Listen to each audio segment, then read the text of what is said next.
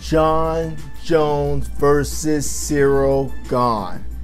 Jon Jones is finally back. One of my favorite fighters. Yeah, I know I sound like everybody else on the planet, but hey, I was a favorite before he got the belt. And now he is back. It took some time. Honestly, I didn't think he'd be back this year and back this soon in March. It's crazy. The greatest of all time takes on a former interim champion from France, Ciryl Gane. The guy is the real deal. Moves like a lightweight. Moves like Machida to me personally.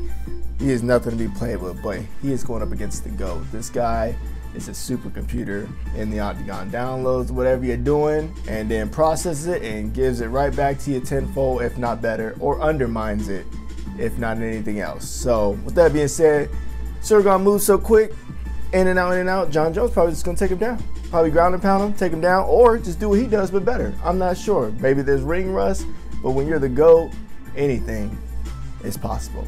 But let me know what you guys think.